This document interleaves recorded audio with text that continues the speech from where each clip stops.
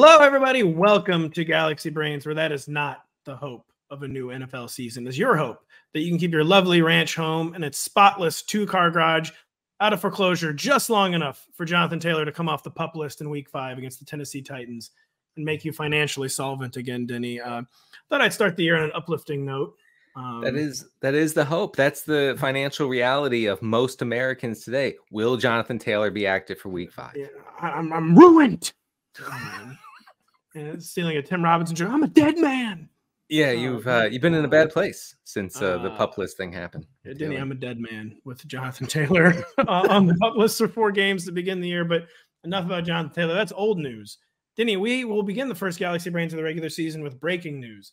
And that is Mike McCarthy knows Latin now, ? Can you tell the viewers about this? Yeah, he came out the other day and said that he has a new phrase for the 2023 season that he's told the Cowboys players about. The phrase is carpe omnia. It's a Latin for seize everything, which makes me scared. I mean, a little bit. I mean, I'm a little bit frightened by this. Seize the laptops, wipe the phones. Right. I mean, yeah, seize everything. But really, I think what this means, Pat, is that Mike McCarthy had enough time to learn Latin this offseason, which then if you just have to extrapolate, really. I mean, and that's what we do on Galaxy Brains, which means that he had decided back in May or June that Rico Dowdle is going to see 25 touches a game and they're just going to be done with it. So the offense was already set 3 or 4 months ago. Okay. And they're just going to run this very boring offense with Rico Dowdle at the center. And then from there, he just learned Latin, which you have to respect. You know, these guys they're in their office till 4 a.m. studying film, whatever. No, McCarthy was learning Latin and going to bed at a decent time. And I respect that. No, that's a horrible sign for the Dallas Cowboys. Yeah, he was learning Latin, learning to jet ski, learning to lay bricks, became a master gardener, became a welder. Yeah, all very practical skills that no one's doing. No one's learning the trades anymore, Denny. No one's learning the trades anymore, and no one knows Latin anymore. Yeah, you know what they know? They know ball. But he said I don't want to know ball. I want to know Latin, and that makes him very different from other NFL coaches. I don't know how that's going to work, for the Cowboys this season. Probably not very well. But hey, they're going to be speaking so much Latin on the sideline, you won't even believe it. It's going to be even easier to fall asleep now in Cowboys team meetings with Mike McCarthy speaking in Latin as opposed to English. And Denny, Mike McCarthy is famed for how genuine his embrace of analytics was. Yeah. So I can only assume his embrace of Latin was just as wholehearted. Where he went to the Roman Wikipedia once and he streamed part of one Latin mass. Yep. And he played part of one of those those strategy role-playing games like Command and Conquer from the 90s where you would get an army and fight another army. He did one of those with the Romans. Right. One time. One time, exactly. He had his grandson try to teach it to him. One time, and he stopped the game after 22 minutes. He got very frustrated and punched through a felt hat. He also learned to say the phrase, "Here's how America is like Rome." Yes, he did. Which is the basis of every other New York Times opinion column. Maybe Mike McCarthy, maybe that's his goal. Maybe he just wants to become a New York Times writer and talk about Rome all day. Yeah, I think that makes sense. You know how I know America is in its Roman decline phase, Denny? Oh. You know how we got running backs playing friggin' wide receiver now. What is this all about in Detroit? Tell the folks about Jahmyr Gibbs, the number 12 overall pick of the draft, his supposed role for the 2023 season. The excitement of the Lions over Jahmyr Gibbs, and we saw them literally, team officials bashing the tables and screaming and hugging each other as if their family members had just been saved from a well, okay, when they drafted Jahmyr Gibbs.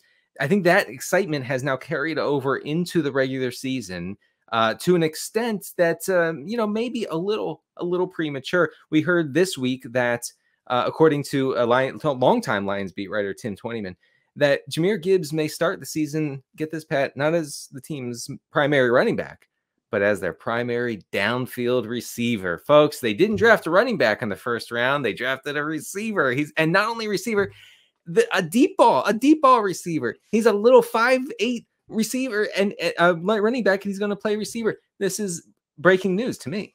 Yeah, they usually at least claim they're going to be like the slot guy, but like you said, they might have him play every position. They might have him play some center. They might have him play some safety or something. He's just that talented. He's that versatile. It's actually kind of weird. It's extending into off the field stuff. This is kind of, I mean, this isn't really feel good news, but they actually had him lay off a janitor of 25 years team earlier this week. They had him tell the entire team, social media team, that they were being replaced by AI. They're using him. They're actually having him like learn AI prompts and do AI prompts. They just think he's so versatile. They're having him do everything basically with the offense and with like operations. And yeah, I don't know. He's just a rookie. I don't know if he's really up for all this. We invited the laid off janitor to come and speak with us on Galaxy Brains, but he had not stopped crying. So it is. And Jahmyr Gibbs is now the janitor for the Lions. It's wrong, I think. And I think that they should just have him play running back. We actually got news on Thursday morning that the Lions had cut kicker Riley Patterson, and we'll have Jahmyr Gibbs kick field goals on Thursday night against Kansas City. This is very strange, and I honestly think they're just too hyped about this guy. They're so little, out over their skis. And I just said America was in its Rome decline a minute ago, but you know how I know America is still great, Denny? The janitor's pursuing litigation against. Oh, thank God. Yeah, I was going to say. So who's pursuing many, many things, Denny Carter, is Thomas Brady. Colloquially, I can't say that word ever. I don't know why I try to say it on camera. It's always embarrassing. Known as Tom Brady, was hired this week as a, quote, strategic advisor for Delta Airlines. You may know them as one of the largest airlines in North America and not anything at all to do with football. Some, Denny, are finding Brady's off-field endeavors increasingly bizarre, but you think there is a method to TB12's madness as he becomes a pilot, becomes an announcer, becomes a stand-up comedian, things of that nature. He's on every other commercial, advertising all sorts of products. For companies that are even still in business, unlike FTX. Right. He's doing NFL too soon. He's doing my apes, man. Listen, I mean, Brady. Stolen. Sorry. Brady is trying desperately to stay busy. And, he's a busy guy. He's a hands-on guy. And really, he'll do anything to stay busy, including, this is, by the way, I just heard this before the show, he is actually working to create a carbon neutral world by 2025. 2 years. In 2 years, we're going to have a carbon neutral world thanks to Tom Brady. And he's undertaking this massive human history changing endeavor, Pat, so that he doesn't take Jimmy Garoppolo's starting job by week 3. That is a huge trade-off, and I have the utmost respect for it. Yeah, Tom Brady's having to physically restrain himself from unretiring for the second time in as many off seasons. Then some things are big, like trying to go carbon neutral, harnessing the power of fusion power for the first time. Something scientists have been working on, for something your boy J. Robert Oppenheimer, I believe, tried to work on. But some of it's just a little more down to earth too, where Tom Brady knows if he does not rebuild an entire 1967 Mustang Shelby GT engine from scratch, he will be starting for the Miami Dolphins by Halloween. And he just has to do whatever it takes from him to not unretire and instantly take some of his friends' jobs. He will do it, but big, small. If you have suggestions, actually, he's encouraged people to tweet at him. Yeah.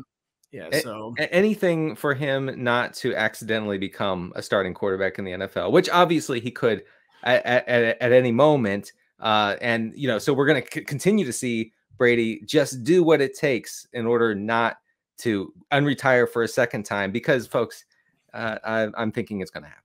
This one is the most tenuous, by the way, the most dubious. I'd say he's agreed apparently to pro bono represent, quote, SBF in his numerous fraud trials against the federal government of the United States. And Tom Brady knows nothing about law, like he knows absolutely nothing about commercial aviation. But he needs, first off, he wants to get SBF out of the clink.